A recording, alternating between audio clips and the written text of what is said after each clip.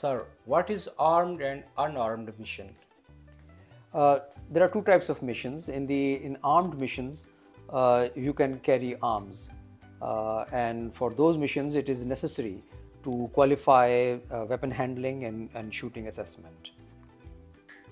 In the first phase, you have to disassemble and reassemble the weapon. In the second phase, you have to do shooting from 5 meters distance, drawing weapon from your holster. And in the third phase, you have to shoot from the 7 meters for low ready position.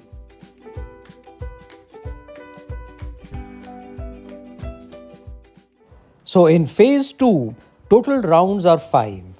The distance is 5 meters with 5 seconds duration from command and shooting the round.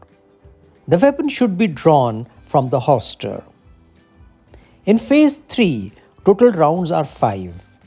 The distance is 7 meters with 5 seconds duration from command and shooting the round from low ready position. To pass shooting test, you have to hit at least 9 out of 10 rounds on 45 multiplied by 45 centimeters target and demonstrate safe handling of the weapon throughout the process.